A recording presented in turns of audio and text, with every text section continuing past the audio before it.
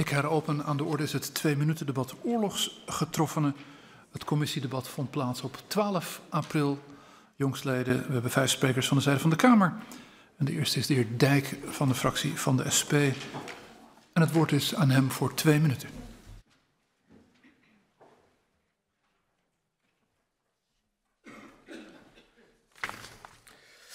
Dank u wel, voorzitter. Ik heb 1 motie en het is erg pijnlijk dat ik die vandaag moet indienen. Het is namelijk volgens de SP-fractie een schande dat we het hier nog steeds over rechtsherstel voor mensen die tijdens de oorlog in dienst waren van het Nederlands-Indisch gouvernement en daarvoor geen salaris en pensioen hebben ontvangen. Dat is echt het resultaat van eerdere politieke keuzes. Toen er in 2015 eindelijk een payback-regeling kwam, werden weduwen van mensen die inmiddels overleden waren daar namelijk van uitgesloten. Puur om financiële redenen, terwijl die weduwen ook hebben geleden onder het gebrek aan rechtsherstel. Ook na de eerdere motie van Henk van Gerven weigert de staatssecretaris om alsnog met een payback-regeling voor de weduwe te komen. Vandaar de volgende motie. Constaterende dat het besluit om weduwen uit te sluiten van de payback-regeling van 2015 heeft geleid tot veel onvrede, overwegend dat het AEF-rapport stelde dat een payback-regeling voor weduwen complex zou zijn, maar niet onuitvoerbaar, verzoekt de regering om alsnog een payback-regeling te komen voor weduwen en daarbij 15 augustus 2015 als peildatum te nemen en gaat over tot de orde van de dag. Een vraag van de heer Mohandes.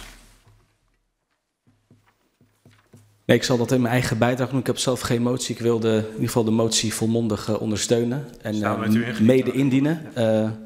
Dus bij deze, misschien heeft u mijn naam vergeten te noemen. Deze. Ja. Nou, voorzitter, misschien dan nog even 1 zin. Ik ben nu 1,5 week Kamerlid. Ik ben dit inderdaad vergeten, maar ik heb nog geen moment hier gehad dat ik nerveus was of gespannen.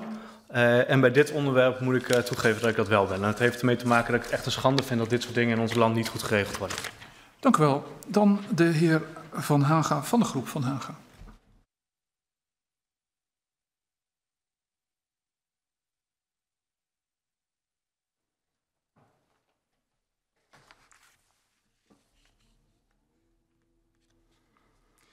Twee moties, voorzitter. De Kamer gehoord de beraadslaging. Verzoekt het kabinet om de ongerechtvaardigde ongelijke behandeling ten aanzien van de materiële oorlogsschade, zoals vastgesteld door de rechtbank Den Haag op 1 juni 2022, recht te zetten door het inrichten van een individuele financiële regeling voor de nog in leven zijnde eerste generatie slachtoffers van de Japanse bezetting in voormalig Nederlands-Indië en de directe nazaten en gaat over tot de orde van de dag. De Kamer gehoord de beraadslaging. Verzoekt het kabinet om alsnog een individuele financiële regeling te treffen voor de weduwen en van ambtenaren en knilmilitairen die ten onrechte geen salaris uitbetaald hebben gekregen tijdens de Tweede Wereldoorlog en gaat over tot de orde van de dag. Dank u wel. Dank u wel. Dan de heer Mohandes van de Partij van de Arbeid.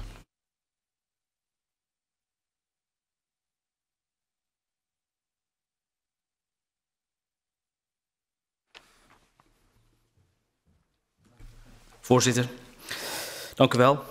Het was een commissiedebat met veel emotie. En dat is ook terecht als we naar dit onderwerp kijken. En we hebben als Kamer in 2020 breed met elkaar vastgesteld dat we de volgende stap zouden moeten zetten en dat moest onderzocht worden. Er is veel over dat onderzoek gesproken tijdens het debat. En daarom zijn we uiteindelijk ook tot de afweging gekomen om samen met de SP opnieuw in navolging op een eerder initiatief van Gerven en Kerstens om over te gaan tot wel degelijk een regeling, omdat er weduwen zijn, voorzitter, die zijn er gewoon. Er zit ook hier iemand gewoon vandaag op de publieke tribune, Christine Mengsel van de Hemel. Dus het is zo dat ze er gewoon zijn. En het ongemakkelijke, en dat blijf ik onderstrepen, voorzitter, ook in het debat, is dat hier het systeem iets niet toelaat, terwijl we de mensen om wie het gaat zien, daar oogcontact mee hebben.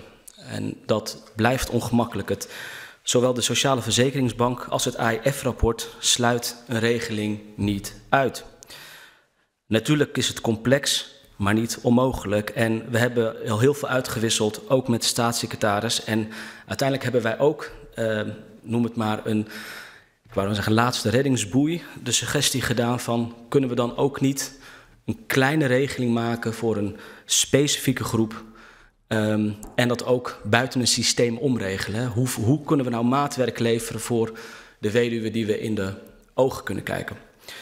Voorzitter, nogmaals, dan maar de motie zoals die is ingediend. En we hebben natuurlijk een grote opdracht met elkaar. En ook benieuwd naar de reactie op het rapport, deel en verbind en al die andere zaken. Maar dit boek sluit niet. Helaas, zo voelt dat in ieder geval. En we gaan dit onderwerp met belangstelling blijven volgen. Dank u wel. Mevrouw Maier van de fractie van de Partij voor de Vrijheid.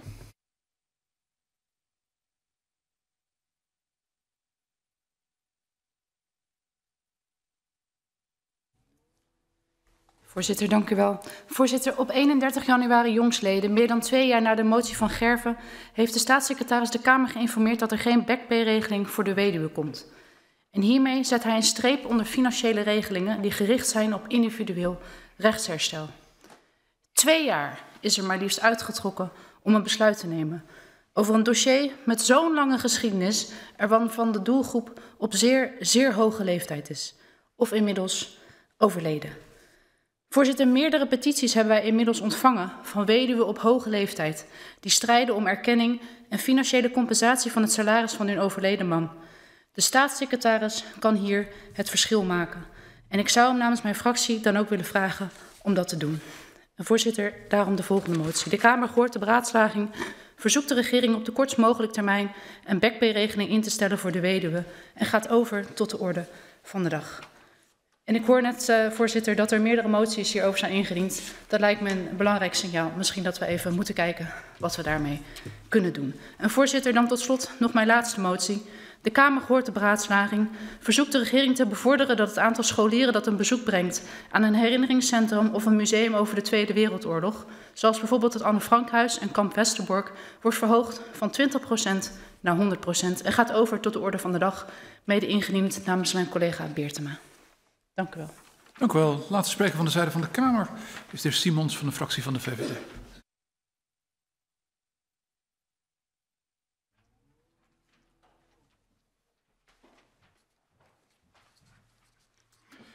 Dank u wel, voorzitter. 2 moties over herdenkingen en het vieren van de vrijheid. De Kamer gehoord beraadslagingen overwegende dat de kennis en het bewustzijn van jongeren over de Tweede Wereldoorlog en het herdenken hiervan afneemt. Overwegende dat de kennis van de geschiedenis van belang is. Overwegende dat het herdenken in de toekomst gewaarborgd dient te zijn. Constaterende dat het antisemitisme in Nederland toeneemt en het begrip Holocaust onbekend raakt bij veel mensen. Verzoekt de regering om de herdenkingscultuur in Nederland te versterken en zich ervoor in te zetten herdenkingslocaties breder toegankelijk te houden en digitaal te ontsluiten. En verzoekt de regering tevens om initiatieven zoals de Nationale Kinderherdenking en Theater aan de Dam, die het bewustzijn en betrokkenheid bij jongeren bevorderen, structureel in te bedden in het herdenkingsbeleid. En gaat over op de orde van de dag, mede ondertekend door de heer Drost en mevrouw Werden. Dank u wel. Dan, tweede motie. De Kamer gehoord de beraadslaging overwegende dat de kennis en het bewustzijn van jongeren over de Tweede Wereldoorlog afneemt. Overwegende dat naast het herdenken het vieren van de vrijheid op 5 mei van belang is. Overwegende dat het vieren van onze vrijheid in de toekomst gewaarborgd dient te zijn. Constaterende dat de organisatie van bevrijdingsfestivals aangeven dat het organiseren van bevrijdingsfestivals in de toekomst niet geborgd is.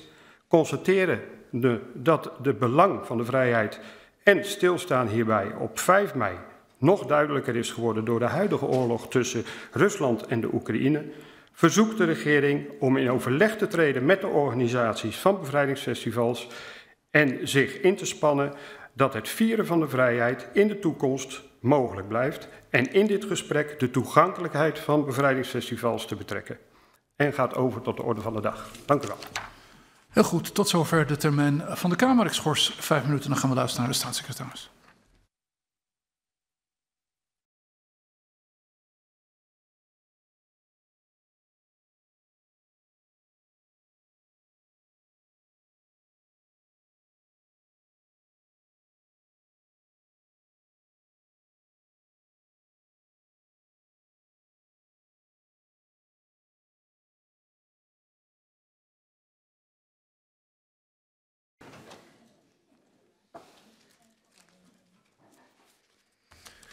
Dank u wel, voorzitter.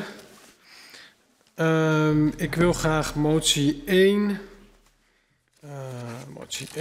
motie 3 en 4, zeg ik het zo goed? Ja, dat wil ik tegelijkertijd behandelen, want de strekking van die 3 moties is in feite ook hetzelfde, namelijk het instellen van een backpay-regeling voor weduwen.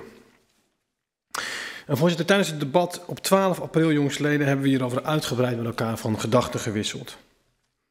En net als de Kamer besef ik mij heel goed dat het verdriet over het leed tijdens de Tweede Wereldoorlog en het deels gebrekkige Indische rechtsherstel na de Tweede Wereldoorlog tot op de dag van vandaag leeft bij de Indische en de Molukse gemeenschap. En zoals uitgebreid besproken tijdens het debat op 12 april hebben verschillende kabinetten via verschillende wetten en regelingen geprobeerd om tot rechtsherstel te komen. En dat heeft echter de onvrede hierover bij een deel van de gemeenschap weggenomen, maar nooit helemaal. Geconcludeerd moet worden dat het niet mogelijk is volledig rechtsherstel of volledige genoegdoening te bieden. Ook een nieuwe financiële regeling die gericht is op een beperkte doelgroep zal de onvrede die al bijna 78 jaar leeft bij een deel van de Indische en de Molukse gemeenschap over het rechtsherstel helaas niet kunnen wegnemen. En daarom ontraad ik uw Kamer deze motie. De heer Dijk. Ja, voorzitter. Zo'n kabinet, hè, die veroorzaakt toch gewoon zelf onvrede. U kunt absoluut wel die onvrede over zo'n regeling wegnemen. U kunt wel zorgen voor heel veel draagvlak voor zo'n regeling, door niet mensen uit te sluiten of ja, bijna zeg maar tegenover elkaar te zetten. Het is toch een soort logica dat weduwen en erfgenamen ook tot zo'n regeling behoren. En als je dat niet doet, niet in zo'n regeling eigenlijk vanaf moment 1 goed regelt, dan is het toch heel logisch dat mensen daar ontevreden over zijn. Als die regeling gewoon in 1 keer volledig was zoals het hoort, dus voor alle levende mensen nog en voor de weduwen en voor de andere erfgenamen, dan was er toch helemaal geen onvrede over geweest in die gemeenschappen. Als het kabinet gewoon goed zijn werk had gedaan en met een goede regeling was gekomen, waar mensen niet van uitgesloten werden, dan stonden we hier nu niet. Dan had u daar heel trots kunnen gaan staan. Dan hadden mensen hier op de publieke tribune, waren trots geweest op een kabinet wat wel een goede regeling heeft gemaakt. U doet het gewoon niet. Dat is het probleem. Ja, u heeft 1 keer geapplaudisseerd, dat is duidelijk, maar voor de rest verzoek ik u om in stilte het debat te volgen. Ja, dank u wel, voorzitter. Ja, ik ben het natuurlijk oneens met de heer Dijk. Want dat zou eigenlijk niet alleen het is nogal ik zou maar zeggen, een hele krappe samenvatting van het debat. We hebben een zeer intensief debat gehad. En waarbij er natuurlijk heel intensief door de heer Mohandis bijvoorbeeld ook eens gekeken. Hè, zou je nou een beperkte doelgroep kunnen afbakenen? Dus dat snap ik. Ik heb die vragen ook in extensio beantwoord om te kijken of er toch nog een mogelijkheid is. Ik denk ook aan mevrouw Paulusma, die zei, is er niet een ambtshalve toekenning mogelijk? Zeer legitiem om al die verschillende opties met elkaar echt door te akkeren, om te kijken of er toch een mogelijkheid is. En daarbij hebben we geconstateerd dat het eigenlijk buitengewoon ingewikkeld is. En inderdaad, dan trekt uiteindelijk het kabinet de conclusie door te zeggen, we gaan niet over tot een individuele regeling. Dat klopt, daar neem ik verantwoordelijkheid voor, dat leg ik uit. En daar staan we nu. Ja, voorzitter, de wereld is een ingewikkelde plek. Het is aan de politiek om dit soort ingewikkelde problemen op te lossen. En ervoor zorgen dat mensen recht krijgen wat hun toebehoort. En dan vind ik dit soort antwoorden, sorry, maar in de lokale politiek was u niet mee weggekomen. Ik zal u vertellen waarom niet. Omdat dan het belang van een publieke tribune met een aanzienlijk aantal mensen een stuk zwaarder weegt dan nu. U kunt nu makkelijk zeggen, we doen het niet, het lukt niet. En ik vind het eigenlijk onvoorstelbaar dat dit soort dingen niet kunnen. En natuurlijk heeft de heer Mohandis samen met de heer Heijink geprobeerd om nog te zoeken bij u wat er mogelijk is. En dat zelfs dat niet lukt, ik noem het niet voor niets net een schande. Ja, ik vraag me echt af, hoe legt u dat uit zo meteen aan mensen die hier op de tribune zitten? Ik zou u echt willen vragen om zo meteen heen te gaan lopen om met hen in gesprek te gaan hierover. Leg het maar uit. U kunt het mij niet uitleggen. En heel eerlijk gezegd, ik kijk ook even achter mij. Ik vraag me echt serieus af hoe een staatssecretaris dit aan jullie heeft kunnen uitleggen. Nou, meneer Dijk, ik zou willen zeggen, zelfs na het debat heb ik de weduwen opgezocht. En heb ik tegen ze gezegd wat mijn afwegingen zijn. En natuurlijk is het de ruimte om daar mee oneens te zijn. Ik heb vooraf aan het debat met de gemeenschap intensieve gesprekken gevoerd. En ik zal het blijven doen. U continueert. Ik wil dat het stil is op de publieke tribune. De staatssecretaris continueert. Dank u wel, voorzitter. Dan heb ik motie 2 hier voor me. En dat is eigenlijk op hoofdlijn. In feite valt daar dezelfde situatie. Alleen een andere doelgroep die hier wordt gedefinieerd. Namelijk de groep die te lijden heeft gehad onder de Japanse bezetting. En die daarmee hier op het oog is door de heer Van Haga. En ook hier moet ik zeggen, en dat zeg ik dan ook maar even toch tegen de heer Van Haga. Ook hier is het natuurlijk buitengewoon pijnlijk om te moeten constateren dat de Nederlandse overheid de Indische en de Molukse oorlogsslachtoffers in de jaren 50 ongelijk heeft behandeld. Ten opzichte van andere oorlogsslachtoffers. Maar ook hier geldt in feite de keuze die ook ik bij de eerste moties heb aangenomen. Dat een individuele regeling wat ons betreft niet de weg vooruit is. Dan, voorzitter, kom ik bij motie... En dus is hij ontraden. En dus wordt hij ontraden. Dan kom ik bij motie 5, voorzitter, van mevrouw Maier. Ik ga die motie oordeel Kamer geven. Maar dan zeg ik er wel een paar dingen bij. Want ik vind het namelijk gewoon een hele goede doelstelling die u hier neerlegt. Maar ik zeg er een paar dingen bij. Namelijk 1... dat dit geen vrijbrief is voor een financiële claim vanuit deze instellingen. Want zo zou het ervaren kunnen worden, zeg ik maar even in alle eerlijkheid.